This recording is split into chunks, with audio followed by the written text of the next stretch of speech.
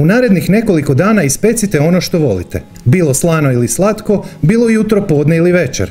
Baš kada god poželite.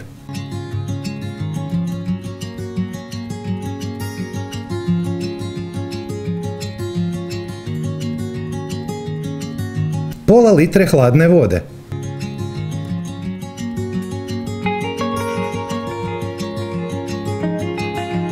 Ali ipak vodu još dodatno dobro ohladiti, mora biti jako hladna kako bi spriječili brzo poticanje kvasa. 5 grama šećera, prstohvat soli, malo papra i malo čilija, bez obzira što ste stavili papar. Malo sušenog bosiljka ako imate. 2 decilitra pasirane rajčice, velika žlica ekstra djevičanskog maslinovog ulja. Spremiti u hladnjak do upotrebe.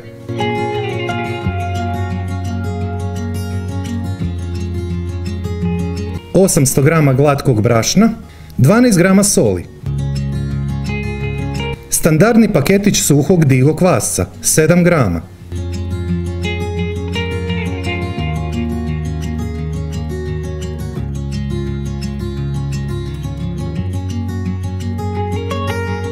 Umjesto hladne pola litre vode, slobodno koristite pola litre svjetlog piva. Okus će biti daleko bolji, vjerujte mi, baš specifična mekoća i rahlost.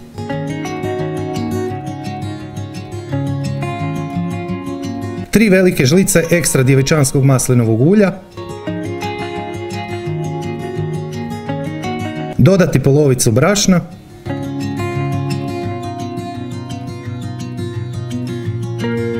Pa polovicu preostalog brašna.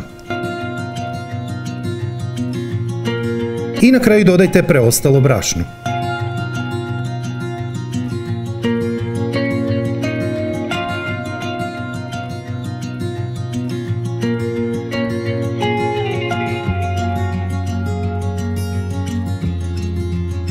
Za najbolji okus, tijesto mora biti malo ljepljivo, zato nemojte dodavati više brašna.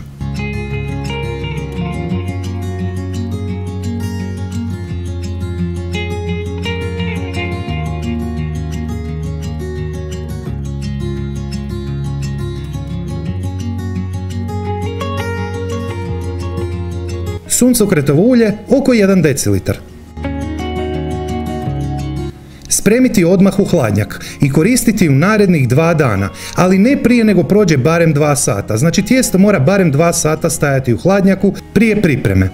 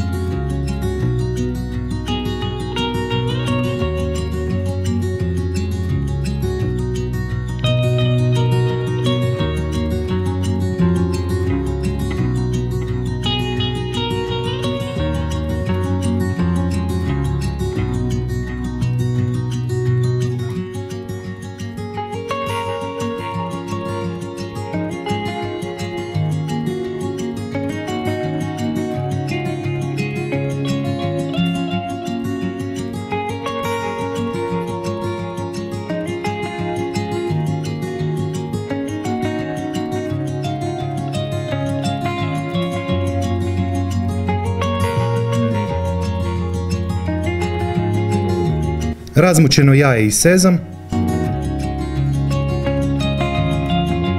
zafrkanci i kiflice peći 15 minuta na 200 stupnjeva, a ostalo na maksimalnoj temperaturi koju može postići vaša pećnica do željene boje, do maksimalnih 10 minuta. Ja sam pekao 8 minuta na 270 stupnjeva. Malo ulja, origano, kiflice uvaljati u šećer u prahu.